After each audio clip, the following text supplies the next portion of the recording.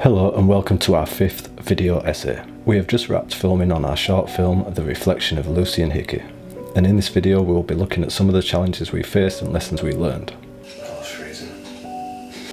The majority of the shooting itself went quite smoothly. We did struggle with setting up proper lighting for some shots as we were using small and cheap work lights that had to be very close to the subject to have effect, but this was really only a problem on the few scenes we didn't rehearse beforehand. This is something we will spend more time on with our next production. A big takeaway from this whole experience was that there can never be too much time dedicated to the right pre-production prep. A major lesson we learned when filming this script was to not use so many locations next time. I live in one town and Tom lives in another. This was a huge issue in regards to cost and use of time travelling back and forth. We now feel that a film would benefit more from that time and money being spent on one location, a well-written script and a solid group of actors. We also learned to make sure we have the footage we need on the day, and even when we are sure, to film it again just in case. Yeah, still recording.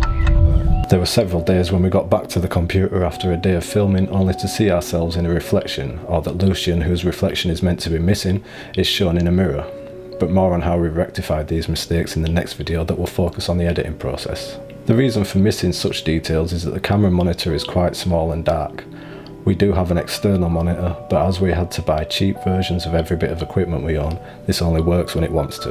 The whole shooting process was enjoyable for us, and stressful, and worrying, and stressful, but we did conclude that it was down to us having to act as well as film. If we could both be behind the camera and have a small dedicated cast to film, we would find the shooting process more enjoyable. Because then, like you say, for the episodes out there. Yeah. Is that rolling? Yeah. It's all about the editing room, and that is what we will be tackling next. Until then, thank you for watching and see you next time. Yeah, that's gonna happen, mate.